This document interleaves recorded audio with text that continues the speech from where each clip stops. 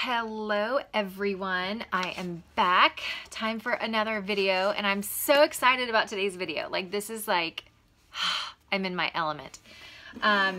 Okay, so today we're talking about journaling. We're gonna have a whole video all about journaling and kind of my experience with journaling and how I've grown and how I journal today. So I'm actually going to sniff some oils real quick before I get started. This one is Northern Lights Black Spruce. It's a very grounding spiritual oil. And I have it here. I just finished doing a video in my oily community about how I use oils in the tub. And so this is kind of like refreshing me for this new video, getting me grounded and aligned. Okay, so let's talk journaling. And this, I think you guys have probably heard me refer to this journal as my morning mindset journal or morning mindset pages. You can check out my Instagram, hashtag morning mindset pages, and see more of my journaling practice. You can follow me at hello blank page, so at hello blank page. And I have a lot of, excuse me, journaling and reading and just all kinds of quotes and fun type stuff there. Okay, so my history with journaling, I've been journaling since I was a kid, but my journaling has definitely shifted as I've gotten older. And I give a lot of the credit to my shift in journaling to Julia Cameron from The Artist's Way. I did not go through the Artist's Way program until a couple years ago, but I heard about her morning pages practice and started my own morning pages practice when I was, oh my gosh, it's been over 10 years now. And if you're not familiar with Morning Pages by Julia Cameron, the purpose behind them is to start your day. You know, you wake up, you go to the page, and you do 3 pages of longhand journaling. And you don't edit yourself. It's literally, you just dump. So I guess, it's kind of like a brain dump. You just dump out everything that you're holding that morning onto the paper. And 3 pages. So I started doing that. And that really shifted my journaling practice. It got me out of the typical, this is what I'm doing every day, what I'm experiencing and writing about that, to, when you have to write 3 pages, you get creative. And so that was kind of the next step in journaling for me. But then I hit this point where I just didn't I felt like something was missing in my journaling practice when I was doing morning pages. And what I realized was that journaling should not have rules. And so that's what I want to kind of focus on today. Before I show you how I journal, I want to say, give yourself permission to erase any rules that you might have put on yourself about journaling. Whether that be 3 pages, whether that be you have to write every day, whether that be art journaling, you feel like you have to create something, or you have to write poetry in there, or it has to sound good. Just take all the rules out, because journaling does not have rules. There are no rules to journaling. You can be someone who keeps a calendar, okay? You keep a planner. That's a journal. So journaling, legitimately, there are no rules to journaling. So that's where I'm going to start before I share what my journaling has kind of evolved into. The second thing that I feel like is very important when you're journaling is to know why. Because you can go on YouTube and you can search journal flip, and you're going to find so many different videos with different journals. So I encourage everyone to do some soul searching, do some journaling. Answer the question, why do you journal, or why do you feel pulled to journaling and see what comes up. So for me personally, I journal for clarity and I journal for healing. Those are the two main reasons that I journal. Some people journal to keep track of their memories, or they journal because they want to leave a legacy behind for their children, a legacy of, you know, the memories that they made and describing them. I don't journal for that reason. So my journals are not going to be full of what I did that day. I mean, sometimes I talk about that, but not a whole lot. Like a lot of my journaling is wrestling. It's wrestling with something, whether it be, I was actually just talking to my friend this morning about a journal topic that came up, which was limiting beliefs. I realized I was still holding so many limiting beliefs about myself, and journaling through that, which was literally just a list. I made a list of all my limiting beliefs, like the lies that my head continues to play. And then I took those limiting beliefs and I turned them into truths. So I turned them into an affirmation that was true rather than a lie. So figure out your why, and that's going to be a hint to how you are going to journal, or how you, not should, because there are no rules, but depending on your reason why, your journal is going to look different. If your why is to record your memories, your journal is going to look completely different than mine, because mine is not for that reason. Mine is for clarity and healing. So my morning mindset pages, the reason I call them morning mindset pages is because I feel like it's a combination of waking up and just getting out everything that's in my head, which is very morning pages like.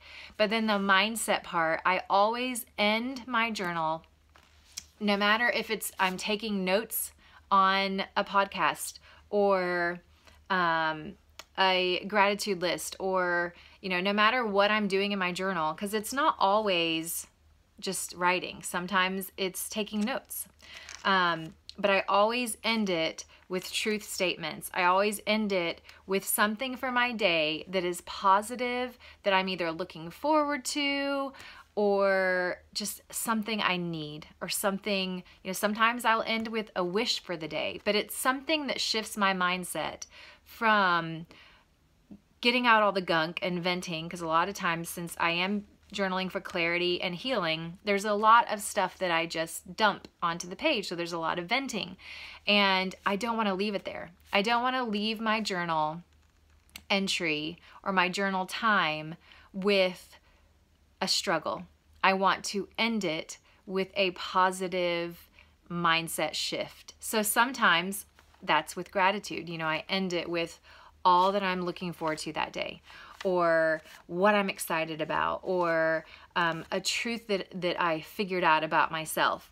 So those are things I really want you to think about, even in hearing about how I journal and my morning mindset pages. Ask yourself why, you know, ask yourself why. I do, and I will be having a flip through. This is my winter journal. You can see I use a composition notebook, and sometimes I color in the front, sometimes I add stickers to it. But this actually came from Mandy Stewart at her Secret Message Society. I believe her website is secretmessagesociety.com. I loved it. It fit for this season of my life, and it says, "This is my revolution." So I put it on the cover. I do label them. I label my journals with the year and my word for the year. So this is 2018. My hashtag is remembering I am, because my word for the year is I am. And then this is volume 1. This is my winter volume. So I will be doing a winter journal flip through probably in March, I'm thinking. I still have a good bit. I have about that much left. So probably the end of February, beginning of March. So even though I journal for clarity and healing, I do like sticking in little pieces from my day. The reason I do that is simply because it makes me happy. and it brings me back to that specific moment in time. So even though I don't write my memories down, that's kind of how I do my memory keeping in my morning mindset pages. So as an example, I got a card from a friend, and so I put that in here. I had a meeting with a woman from a bar downtown Raleigh, and we are collaborating on some holistic things. So I just put her card in there. Yesterday, okay, here you go. Perfect example. Yesterday, I went to a bookstore with my girls because we are having a little Cupid is Stupid Valentine party for them and all their teenage friends. And one of the things that we're doing is a blind book date. So each girl will get to go home with a blind book where they choose a book based on different things that I've got on the outside. And that'll be their little Valentine date. Well, one of my things on my list this year is to read my own blind book. And I also had on my list to read a Stephen King novel.